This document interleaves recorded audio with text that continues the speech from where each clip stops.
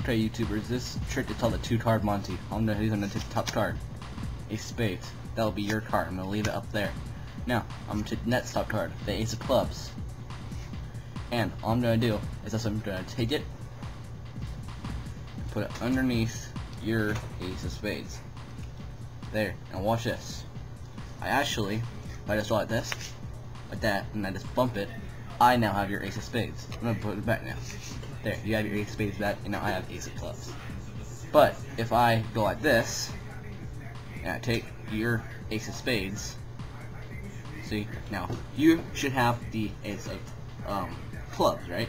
Well, that trick right there is very cool because all I do is if I just take the Ace of Spades and put it back, which card is on top? Should be the Ace of Clubs, right? Well, let me flip it over. That was the Card Monte.